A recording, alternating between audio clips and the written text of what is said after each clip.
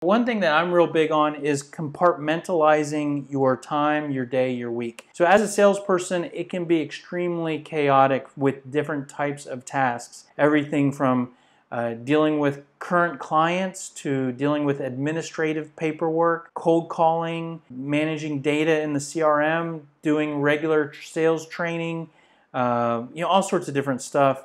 And one of the things is that with so many different types of activities, when it gets all mixed together, not only can that feel a little chaotic, like you're not really accomplishing anything or you don't know what to be working on and create some stress, but when it's all mixed together, sometimes you aren't spending enough time in certain areas. Give you an example. Here with the Smart Sales System, I personally believe sales training is really important. And if you're only just focusing on cold calling and prospecting, but you never work on developing yourself, then maybe your skills will be compromised and not go to the next level. So you're not getting everything out of those calls and that activity. On the other extreme, if you only do training and you never get on the phones, then yeah, your training and skills, new information on skill development is great, but you're never using any of it. So you need to have a balance and a structure to make sure you're accomplishing everything and that you know what to be working on. And I personally think one of the best ways to do that is to compartmentalize your time.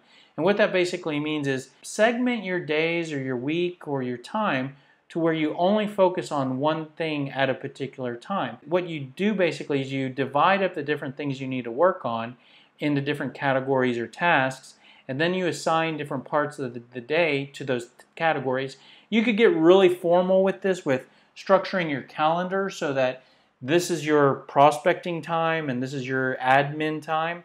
Or maybe you just get really good and you know that, okay, now it's time for me to transition to this. Whichever way you do it, only focus on one thing at a time and really be diligent that this is the one thing that I'm doing this morning. I'll give you a couple examples, like me personally, cold calling, because it's very easy to always find reasons to not cold call or to be able to not find time to cold call. So it's really good to just shut everything else down and for a particular hour, 2 hours, day, whatever, only focus on outbound prospecting. Also for me, I like to, accounting work. Bookkeeping is something that is just really a hassle and something I never get to, but there's certain days and times where, okay, now I'm going to get into the books and reconcile paperwork. But whatever the case, whenever you're focused on that one area, you want to shut down multitasking. Of course, multitasking is a big part of a salesperson's day, and part of the success is being able to multitask, right?